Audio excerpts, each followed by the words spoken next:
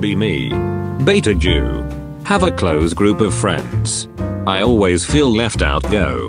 One guy is most popular guy in our area. Smart, charismatic, basically a god.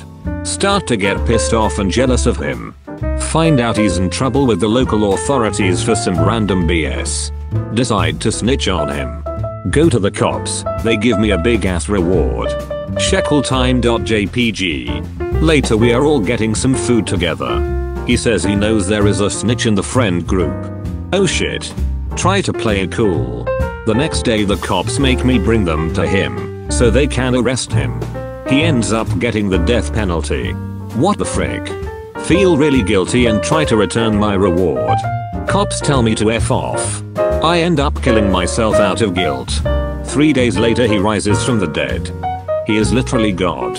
My face when I snitched on God.